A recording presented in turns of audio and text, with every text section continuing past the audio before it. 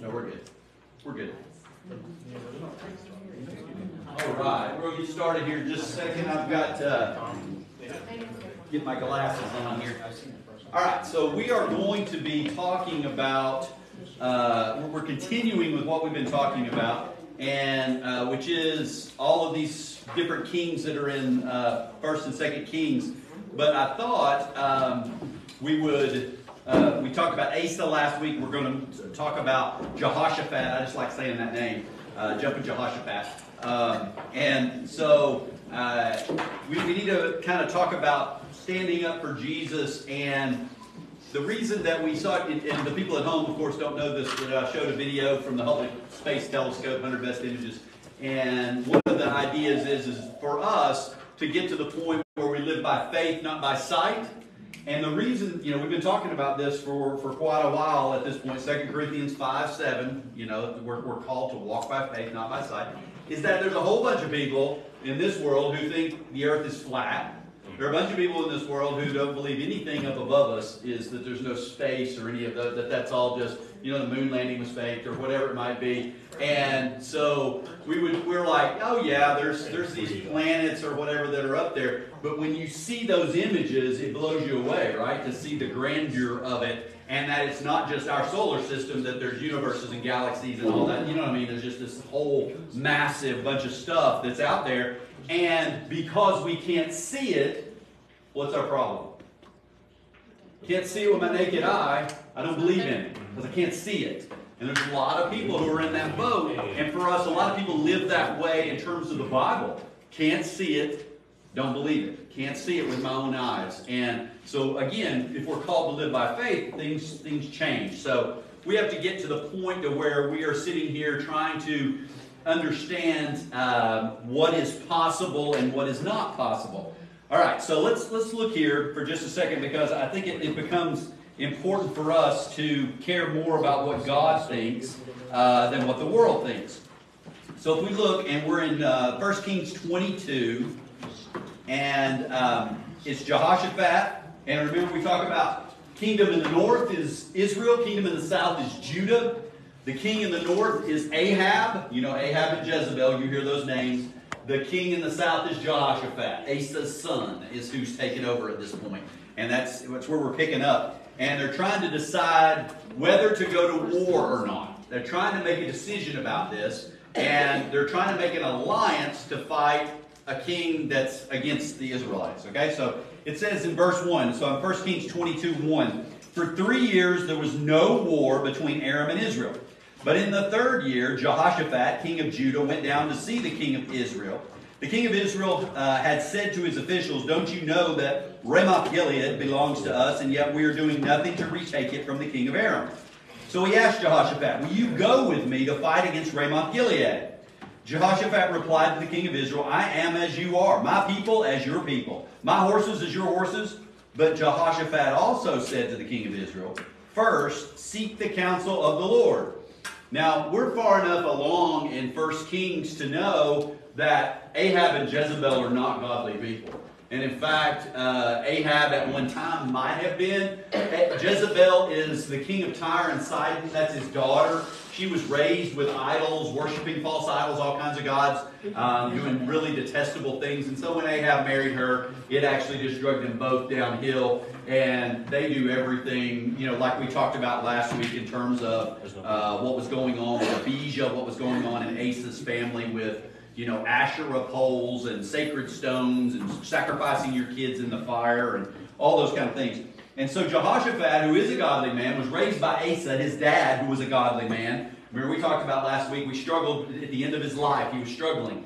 But, you know, the scripture still says Asa served God his whole life, our life. And so Jehoshaphat takes over.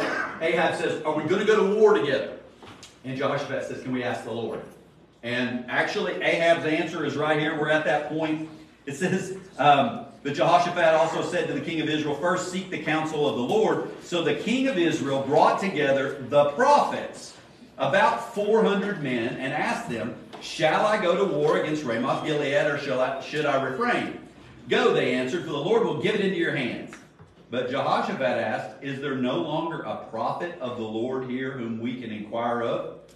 No, there's not, because Jezebel and Ahab have killed them all. They have done everything they can. Remember, we're at the point where Elijah was the only prophet, remember? And they go to Mount Carmel, and there's the showdown between the prophets of Baal and the prophets of Asherah. And you remember, he prays to God. They're praying to their gods. They're cutting themselves. They're doing all that stuff. And Elijah prays, and fire comes down from heaven and burns up his sacrifice.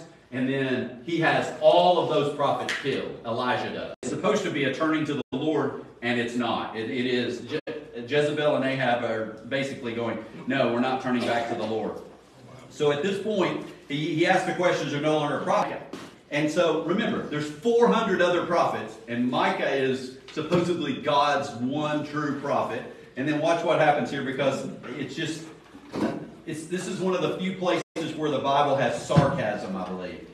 It says, the king should not say such a thing, Jehoshaphat replied. I'm in verse 9. So the king of Israel called one of his officials and said, bring Micah, son of Imlah, at once. Dressed in their royal robes, the king of Israel and Jehoshaphat, king of Judah, were sitting on the thrones of the threshing floor by the entrance of the gate of Samaria, with all the prophets prophesying before them. Now Zedekiah, son of Kenana, had made iron horns, and he declared, this is what the Lord says, with these you'll gore the Arameans until they're destroyed. All the other prophets were prophesying the same exact thing. Attack Ramoth Gilead and be victorious, they said, for the Lord will give it into the king's hand. The messenger had gone to summon Micah, said to him, look, the other prophets without exception are predicting success for the king. Let your word agree with theirs and speak favorably. But Micah said, as surely as the Lord lives, I can tell him only what the Lord tells me. When he arrived, the king asked him, Micah, shall we go to war against Ramoth Gilead or not? Attack and be victorious, he answered, for the Lord will give it into the king's hand. That's the sarcasm I was talking about, I do believe. The king said to him, how many times must I make you swear to tell me nothing but the truth in the name of the Lord? Then Micah answered, I saw all Israel scattered on the hills like a sheep without a shepherd. And the Lord said, these people have no master. Let each one go home in peace. The king of Israel said to Jehoshaphat, didn't I tell you that he never prophesies anything good about me, but only bad? Micah continued, therefore hear the word of the Lord. I'm the Lord sitting on his throne with I saw the Lord sitting on his throne with all of his multitudes of heaven, standing around him on his right and on his left. And the Lord said, who will entice Ahab into attacking Ramoth Gilead and going to his death there? One suggested this, another that. Finally a spirit came forward and stood before the Lord and said, I will entice him. By what means, the Lord asked. I will go out and be a deceiving spirit in the mouths of his prophets, he said. You will succeed in enticing him, said the Lord. Go and do it. So now the Lord has put a deceiving spirit in the mouths of all of these prophets of yours. The Lord has decreed disaster for you. Then Zedekiah, son of Kenana, went up and slapped Micah in the face. Which way did the spirit from the Lord go when he went from me to speak to you, he asked. Micah replied, you'll find out on the day you go to hide in your inner room. And it keeps on. It says, the king of Israel then ordered, take Micah and send him back to Amon, the ruler of the city, and to Joash, the king's son, and say, this is what the king says. Put this fellow in prison and give him nothing but bread and water until I return safely. Micah declared, if you ever return safely, the Lord has not spoken through me. Then he added, mark my words, all you people. All right. So for us in our walk with Christ, I believe this is becoming more real for us every single day.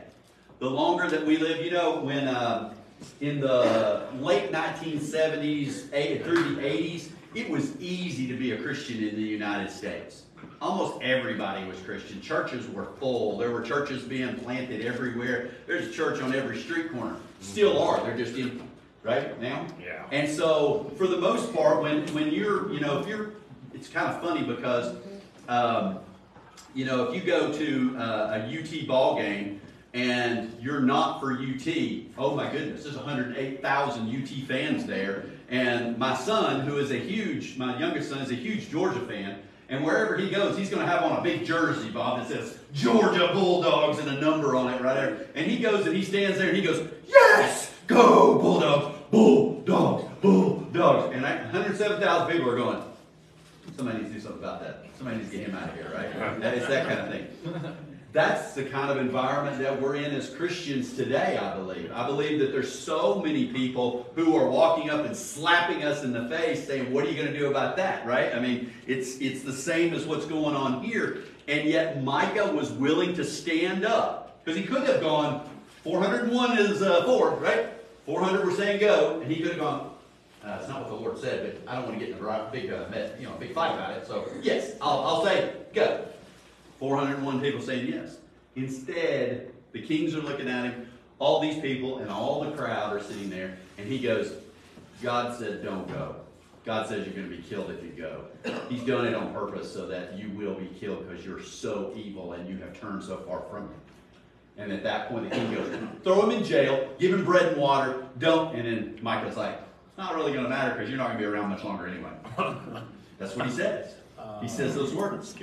And for us, how do we get to the point of that, whether we are in a public school environment or going to school, we're in a college environment, and I will state that probably to me, the college environment is probably one of the most difficult right now for anybody that's in that 18 to 30 age group that's going to college, because it is just it's a place where they want to challenge you to use your mind, but only if you think like them.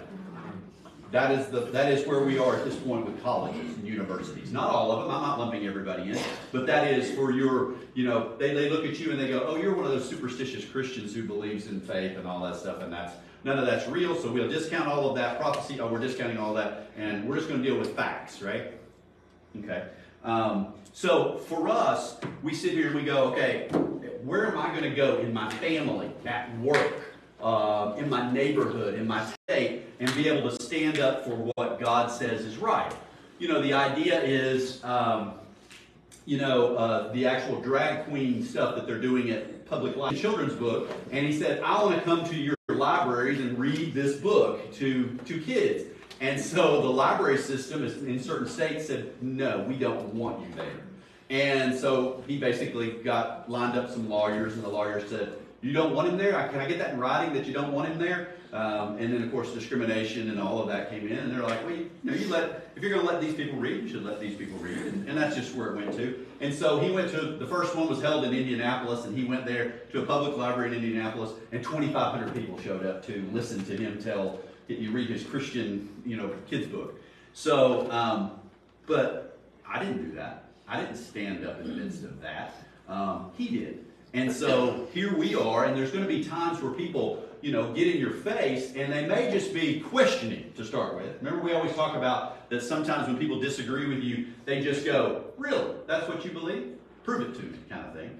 Then sometimes they mock you and laugh at you, right? We've seen that. There's that aspect, and that's what the media tends to do to you, is to put you in place. And then the next step, if you don't stop, is to what?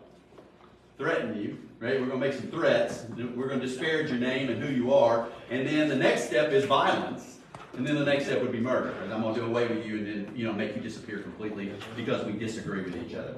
And we've seen all of those. I mean, we've seen in our country for sure. But how do we get to the point where we're willing to stand up even on an island? And what I mean by that is all by ourselves. How are we going to get to the point where we can stand up and say, I'm a believer. I'm a follower of Jesus Christ. I do believe the Bible is true. I do believe in faith. I do believe in prophecy. I do believe in, right, all those things.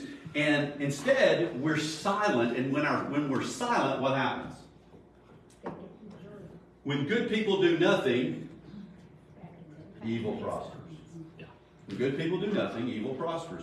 And I get it, because we're all about, well, Jesus was a loving person, and he loved everybody, and he all this kind of stuff. But actually, if you go look at your Bible and see how many times Jesus looked at certain groups of people and went, you brood of vipers, I can't believe you're saying that, right?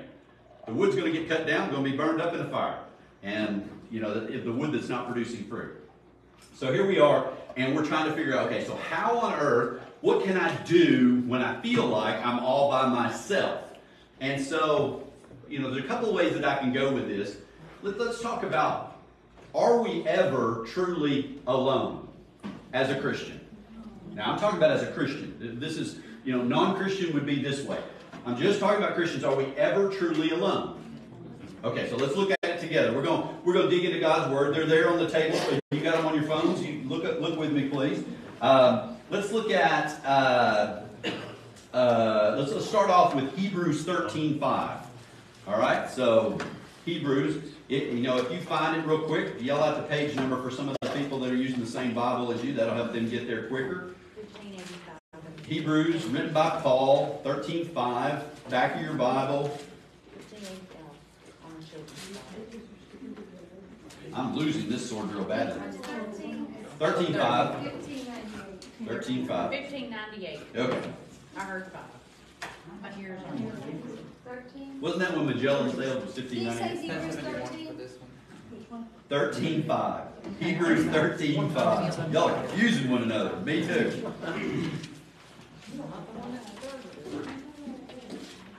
All right. This is a series of, you should do this, you should do this, you should do this, you should do this. It's kind of like little, suggestions, advice, that kind of stuff that's being written here. It's concluding exhortations is what it's called. And it starts off in verse 5, and it says, keep your lives free from the love of money and be content with what you have, because God has said, never will I leave you, never will I forsake you. Okay? As a Christian, I want you to hear that. Never will I leave you, never will I forsake you. All right, so let's look at another one. Look at the Matthew 28. That's the very last verse of Matthew. So Matthew, Mark, Luke, John. Turn to Matthew 28. Great Commission. Last page of Matthew. Last verse of Matthew. 28:20. So Matthew, Mark, Luke, John, in the chapter 28. Beginning verse 20. And I'll start in 19 because it starts the sentence, if that's okay. 28:20. Matthew 28:20. Therefore, go and make disciples of all nations, baptizing them in the name of the Father and the Son and the Holy Spirit, teaching them to obey everything I've commanded you, and surely I am with you always to the very end of the age. And the King James says, end of the world. All right? I am with you, and that A word is always. You heard that, right? Always. That God is with us always. And so much so, as we get older and older, what ends up happening to us friendship-wise? As we get older and older and into our 80s and 90s, what ends up happening in our lives? The longer you live, the less people you got around you. I hate to say that, because your friends pass away, average age 73 or something like that for men and women. I think women are supposed to last a little longer than men, like 75, something like that. But the idea is that we can, just by necessity, become very alone.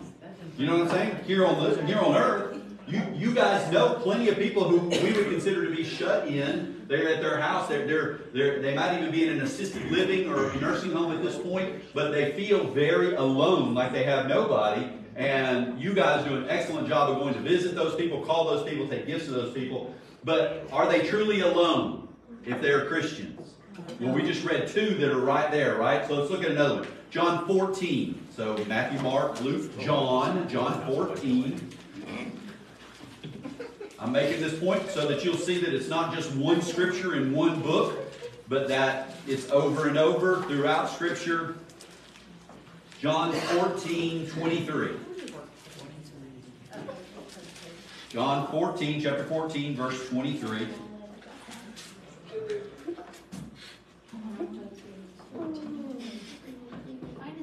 John 14:23. Jesus replied, anyone who loves me will obey my teaching. My Father will love them, and we will come to them and make our home with them. Come to them and make my home with them. Now, I'm just going to be honest with you, is that for 90% of us, when I say the word home, like real home, like where you grew up, home, most people get a nice warm fuzzy feeling inside, right? Go home. And they always say you can't go home. Well, Jesus and God and the Holy Spirit come and make their home with us.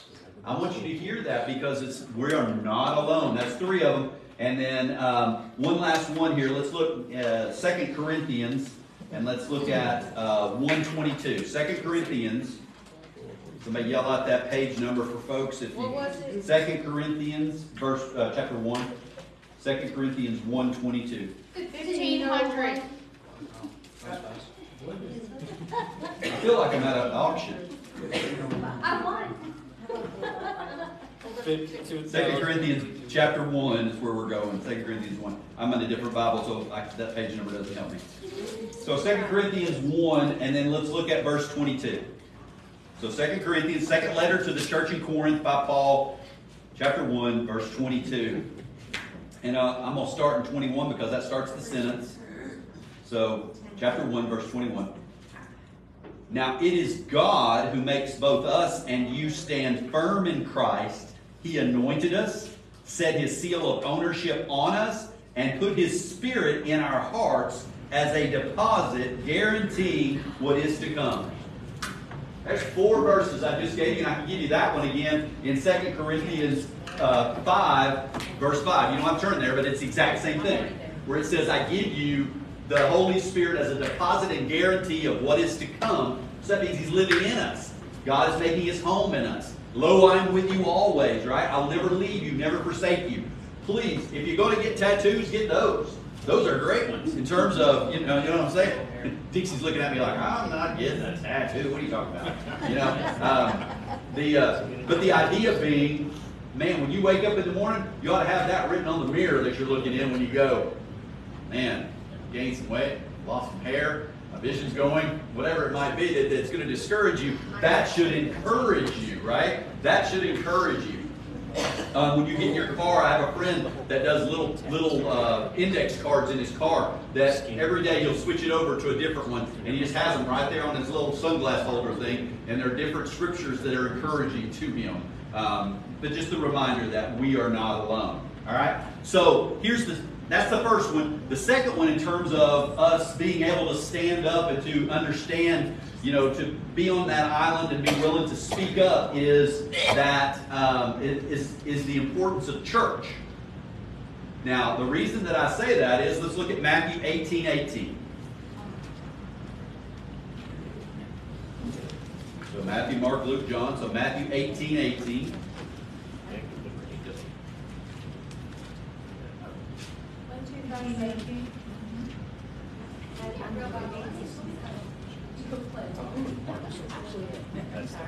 This is the reason that we do prayer breakfast. This is the reason that we get together for prayer meetings. This is the reason that during our service we stop to pray for people. Is this verse right here. 18:18 says, truly I tell you, whatever you bind on earth will be bound in heaven, and whatever you loose on earth will be loosed in heaven. Again, truly I tell you that if 2 of you on earth agree about anything they ask for, it will be done for them by my Father in heaven. For where 2 or 3 gather in my name, there am I with them. Did you hear all of that in terms of, and this is the importance of the church. Now, we're not alone. We have the Father, Son, Holy Spirit. We have God with us, right? Emmanuel is the word that's used when we at Christmas time. God with us, right? In Isaiah, we hear that a lot when we're reading our verses for Advent candles and stuff. So here we are. We're not alone. And then here's the importance of the church. This is why we need to be affiliated with a church, worshiping with a church body, growing with a church body, is because the 2 of us agreeing, 2 of us, not 25, not 50, not 100, 500, 2 of us agreeing together, it says, I will do what they ask. I am there with you when the 2 of you are praying, right? Where 2 or more gather. All right, so let's look at a couple of other verses. So, you guys turn to James chapter 5, verse 13. So, right past Hebrews where you were a minute ago, James chapter 5. Somebody yell out that page number for folks if you get there. James 5, and it's 13, 513. 1605. 1605 is the page number for some of you. James 5:13. Oh, it's 1606. Oh, they're yelling out wrong numbers then. 1606. 1074 in the Pew Bible. Magna Carta. 1074, Magna Carta. 1492. All right, so here we go. Now, you guys are turning to this particular passage, but listen to me for a second. So in Acts chapter 12, you don't turn there. I mean, I'm fine. You can read that. That'd be a great devotional for this week for you to study Acts 12. But the reason and the importance of the church is In Acts 12, Peter's in jail. King Herod has thrown him in jail. He's in the innermost cell. He's chained to guards on each side. He's inside many locked doors inside the innermost cell. If he's by himself, what is he thinking? I'm done for. Okay, there's like 15 locked doors between me and the front of this prison. I'm chained to Joe here and Bob here, you know. I can't, you know, and they're chained to the stocks that I'm in. They're chained to, my feet are chained, my hands are chained. There's no hope. It is impossible, right? Isn't that what he's saying? And yet in that story, you find the rest of the disciples, and at this point, in Acts 12, it's over 5,000 people, but there are at least probably 50 people praying together. And they're there in the upper room. And what are they praying for? Peter's release from jail. Now, I'm going to be honest with you. If Sam and Kinsey and I, we get together, with Jill and I, we go over their house and we're like, yeah, we got this friend that's in jail. We're going to pray that he gets released. We're okay if that's paroled. We're okay if he gets the pardon from the warden, right? Aren't we okay with that? That's okay. We're praying for that. These guys aren't just praying for that, right? They're praying, Lord, get him out now. Get him out of jail. Not that James is going to back the truck up and we're going to hook a chain and rip the wall down, right, to get him out that way. That's not what we're talking about. We're praying, God, you do it. And the way that God does it, and this is the part that we're going to get to, living by faith, not by sight, is that God just has the chains fall off. He has an angel appear, pokes Peter on the head, wakes him up. Peter, come on, get up. And Peter gets up, no chains on the feet or the hands. He's not chained to Joe and Bob anymore. The door swings open. They walk out that door, and Peter goes, this is the best dream I've ever had. This is so cool. You know, it seems so real. And the next door swings open. The next door swings open. The next door swings open, and he's standing out in front of the prison. He's like in the alley, looking around, going, this is real. I'm really here. And the angel goes, goodbye, you know, and goes. And Peter, I mean, let's be honest. There's not an angel with a set of keys like the janitor or the super in your building, right, going unlocking doors. The doors are swinging open. It's what the Bible says. And so Peter goes to their house, and that's where they were praying for him, right? They were praying that he would get out. So we need people so that they can be praying for us through whatever is going on. Whatever situations that were going on, that I'm praying for you, you're praying for me, and that power, you know, that prayer is effective. We're going to read that right now. Okay, so turn to 5:13, James 5:13. Right here. Is anyone among you in trouble? Okay, I think we could probably, half the people here could put their hand up and say, yep, I'm in trouble. Not with the law, I'm not talking about that, right? But maybe in trouble financially, maybe in trouble with your marriage, maybe in trouble with your health, maybe in trouble with your kids. Your house may be sinking into the swamp. I don't know. But many of us would put our hand up and say, I got some trouble. I got some issues, right? Is any one of you in trouble? Let them pray. Is anyone happy? Let them sing songs of praise. Is any among you sick? Let them call the elders of the church to pray over them and anoint them with oil in the name of the Lord. And the prayer offered in faith will make the sick person well. The Lord will raise them up. If they've sinned, they will be forgiven. Therefore, confess your sins to each other and pray for each other so that you may be healed. The prayer of a righteous person is powerful and effective. I'm sharing that with you because that shows us that we need each other. This is something that we desperately need is to have brothers and sisters in Christ who are praying with us, and elders. We need leaders that are willing to believe that that can be done, right? Now, does this mean that we don't need doctors and medicines? That is not what that means. Because I can tell you right now that I'm okay if Mark is sick with some terminal illness and we lay hands on him and pray for him, and he goes to his doctor and his doctor goes, there's a new medicine that I'd like to try on you, Mark. You know, let's see if that works. And Mark takes it for a while and Mark is healed. I'm giving God all the credit for that. We prayed for it. There's new medicine. There it is, right? You got healed from that. Thank you. I know. Mark's like, thank you, people. Glad I'm part of this church, right? Yeah. And that's not what that's saying. But I do want us to see that I want us to understand the doors swung open when they prayed for Peter to get out of jail. And there's going to be times when sick people that you know we lay hands on and pray for them, and they're going to be healed on the spot. You need to believe that. Because you've heard me say the story about the guy that I went to church with in Knoxville who was on the walker doing the Tim Conway down the This is how he came down the aisle every Sunday for church, right? And he came down there and he said, I want the elders to pray for me. And we got down there and he stands up. The guy stands up and he goes, I'm going to tell you this. I've read James chapter 5. If any of y'all don't believe in healing, please leave now. Right? I just want people here who believe that. And so everybody who stayed, you know, there weren't anybody that left. And we just prayed for him. That's all we did. It says we anointed him with oil. That means we took EVOO, the same one you use when you make spaghetti. It's the exact same oil.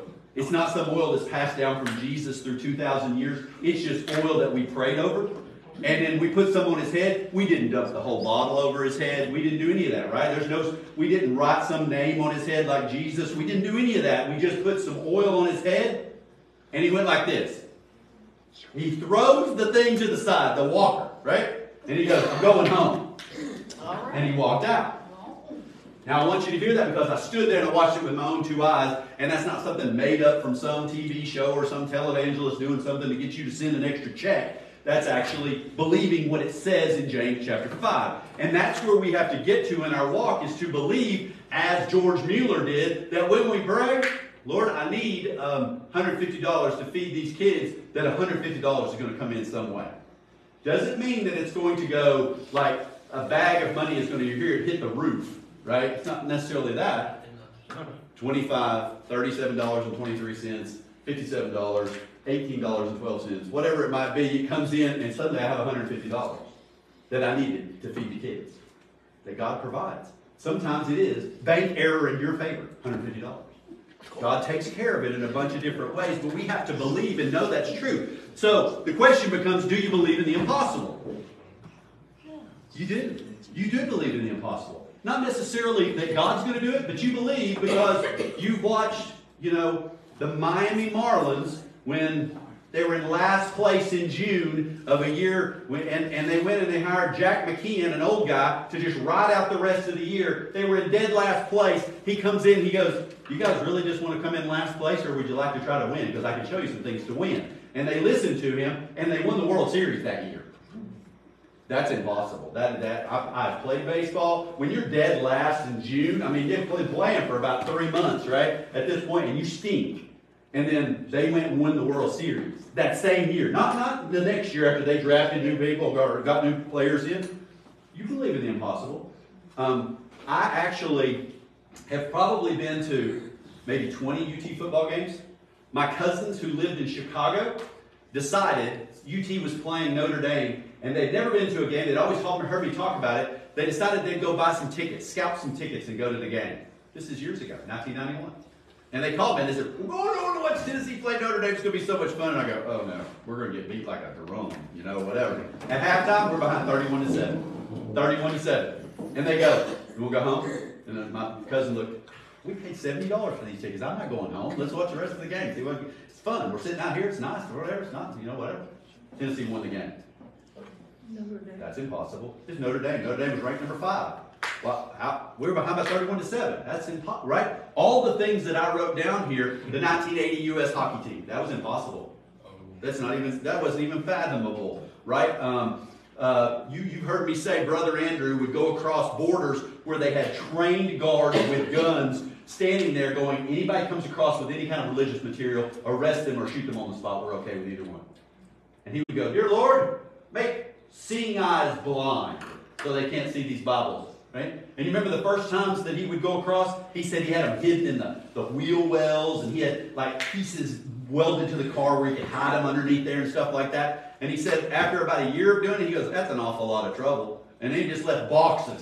Big boxes full of Bibles. He had a little Volkswagen Bug, and it was just completely stuffed. You'd open that front trunk on it, it was nothing but Bibles. That was all it was. Holy Bible. In Russian or whatever, or in Czechoslovakian or whatever. And he would pull up and he'd go, Lord, these are your Bibles. I'm trying to get them to your church. Make these guys not see these or not give me a hard time about it. They'd go over. The guards would walk around. They'd have their mirrors looking underneath the car. Raise open the hood. Nothing but Bibles. That's all it's there. Close the hood. Go on. Right? That's the impossible that I'm talking about. That doesn't make any sense. You have nothing but Bibles. We should take you to jail. We should shoot you on the spot. We have the right and the ability to do that. Didn't happen. Adoniram Judson translated the Bible while he was in prison. You've heard me tell this story Every day while he was in jail, he would translate a little bit of the Bible into the Burmese language. He would stuff the pages into his pillow, and the pillow was in a blue pillowcase that his wife had knitted that had his initials kind of on the end of the pillow, right? A nice little monogram that she had done for him, which I'm sure he got beaten up for in prison, right? Having blue, whatever. But anyway, he was translating the Bible. One day they came in, they did, we're going to check cells, right? Spot check, right? Threw the doors open, went in there, took everything out, looking for, whatever, contraband, whatever, and they threw his pillow in the trash.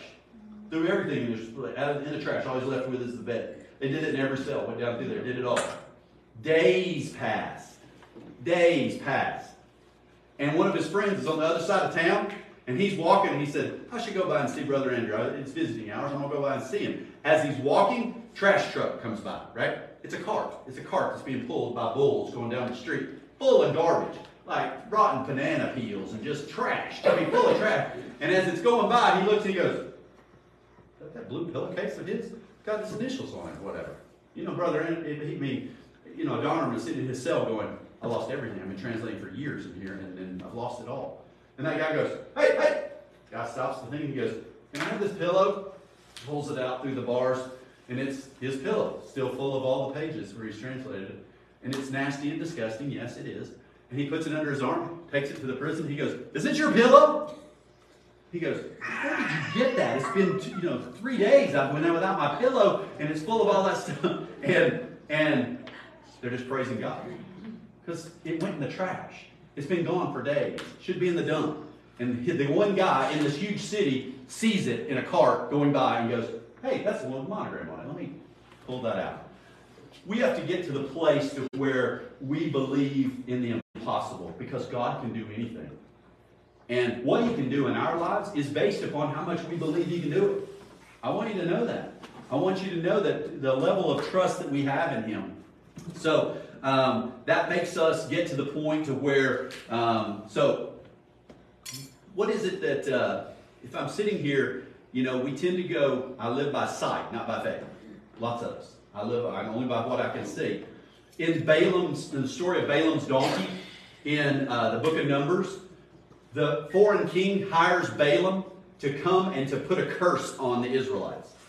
And Balaam is riding his donkey to go and to listen to this king about putting a curse on the Israelites. This is a true story. It's in the book of Numbers. Numbers 22. Balaam's riding the donkey. The donkey starts kind of going off the road this way. He's yanking him back this way. He starts going off the road this way. He's yanking him back. It's not a mule, it's a donkey. He's sitting there and he's yanking him back, yanking him back, yanking him back. And finally they go into a little narrow place, and the donkey is smashing his foot into the wall of dirt right there on this side, and he is smacking that donkey at this way. I mean smacking. And it goes on this side and smashing this foot. He is whipping that donkey. And finally the donkey just lays down. And he gets off the donkey, and he is just beating that donkey. And it says God gives the donkey the ability to speak. I'm being honest. That's what it says. And the donkey says, why are you hitting me? I stopped because there's an angel in front of me right here. I'm summarizing at this point, but that's what he tells him. And then it says God gave Balaam the ability to see the angel that was standing in the way. And the angel goes, if the donkey hadn't stopped, I was going to kill you. That's what I was going to do to put an end to this, right? But I want you to hear the part where it said God gave him the ability to be able to see. Because for us, if we go back 500 years and we said, what's a germ? People would go, germ? What's a germ? Microscopic. What's microscopic? Germs or what? Yeah, if I cough on Bob, Bob will get sick because these invisible things get on Bob and they attack him and give it to him. And people would look at you and go, you're a moron, Chris. I don't know what these germs you're talking about, invisible little whatever they are, but those don't exist. Until somebody admitted what? A microscope, and then suddenly what did we do? Can you imagine the first time somebody looked at a microscope? Oh my goodness, and they looked down and they went, I should wash my hands more often, right? I mean, it was that kind of thing. And they saw all kinds of gunk, and they're like, oh my goodness, there's these things that are out there, there's viruses, and right, there's all this stuff, but we can't see them unless what? Somebody gives us the ability to be able to see them, right, with a microscope. So we look at this, And so many people would go, there's nothing out in space. What are you talking about? It's not that grand. It's not that beautiful. It's not, right? It's not some fabulous creation. It's not some giant complex, right? Because Amber and I talked after Sunday school one day, and we both talked about the universe, and we go, you know, it sounds so simple, and yet it is as complex as you want to make it. Oh my goodness. Our little solar system, in the midst of everything, is so minute and small, and it's the only place that life exists that we are able to find because God created it that way. And it's not just, okay, I put it all in this box, and I shook it up real good, and it just came out complex. God made it complex. And so for us, we have to start believing, we have to start understanding, okay, that God opens our eyes to be able to see things, just like in 2 Kings 6, you have the story of Elisha and his servant, and Elisha's laying in the bed, and the servant goes out to get the newspaper. Not true, it wasn't a newspaper there. He went outside in the morning, and he's surrounded by this army. The enemy army is surrounding them. And the servant comes back in, and he goes, Elisha, there's this army out there, it's surrounding us, right? It's all this stuff. Right? And Elisha said, Lord, open his eyes so that he can see. And it says God opens his eyes, the servant goes back out, opens the front door, and it says the Lord's army is all along the mountains. And it's 10 times what is the army that's surrounding them. And the servant says, oh, thank you, Lord, for letting me see. We just did Advent, we just did Christmas, and what's the story of the shepherds? Right? Nighttime, we're all out here looking at sheep everywhere, and what does it say happens? We're talking about shepherds. This is the lowest class people on the planet at that time. This is the people, you sent them out there if they had no other skills, right? That's what you're going to do. You're going to go watch the sheep. And then it says, suddenly, an angel appeared. They were able to see an angel. The angel speaks, I bring you good tidings of great joy, right? We read that story. That's part of our Advent in terms of lighting candles. True story. And then it says, the heavenly host appears, right? You know what I'm saying? I mean, I'm telling you a story that you know, and it's this, hallelujah, right? I mean, that's what you're imagining, that they're talking about. This baby's going to be born in Bethlehem, and it says it was so impressive that they picked up and they left from there, and they went to go to Bethlehem to find the baby that was going to be born. Those are all instances where God allowed us to see. And in our lives, it's so much that way because you guys know this. You've sat in a class where you go, I hate math. I hate math. Math is the worst. I don't know why. I'll never use math. Math is so dumb. I hate math. And you've had a teacher that explained it and you went, I get it. That makes sense to me. I get that. And suddenly the world goes, boom, and it just went like that, right? A science teacher that's explaining stuff to you and you go, hate science. Science is stupid. I don't ever use it. I don't know why. And then a science teacher explains it to you and you go, oh my goodness. Or, right? It's all of these things that, in our minds, for whatever reason, somebody goes, this life's terrible, this world is terrible, there's nothing good here, it's all just blah, blah, blah. And then somebody goes, let me point this out to you, look over here. And they go, isn't that beautiful? It ain't going to matter what it is. And we go, that is beautiful. Whether it's a sunset or a sunrise, whether it's the ocean or the mountains, whatever it might be, God points it out, right? It may have been your best friend in school going, look over there at that girl. And you go, that is beautiful. She is beautiful. But it took somebody pointing it out to us and showing it to us. If you ever go to an art museum, a real one like the Louvre in Paris, and you go over, now I'm not talking about where we sell paintings for $30 million that the top half's yellow and the bottom half's blue. That ain't art. I'm talking about where if you go to the Louvre and you go in and you walk in and you see some of those paintings that were done by the masters, like Da Vinci, right? I mean, we were talking about Michelangelo, we're talking about, right? And we look at those paintings and we go, how did somebody do that? Look at that. That is unbelievably amazing. And it opens us up to, changes our world. It changes our world. When Sam is teaching my daughter how to play certain notes on a guitar and suddenly she can put 4 or 5 or 8 notes together and it sounds like a song, changes everything, doesn't it? Changes everything. All right, we'll stop there tonight. We'll pick up next week. Thank you for joining us tonight. We are talking about being able to stand on our own, not that we're alone because God is with us, knowing that we have the church as our back, knowing that the applause that we're getting, it may not be any here on earth, but the angels in heaven are rejoicing. Thank you all so much for being here tonight.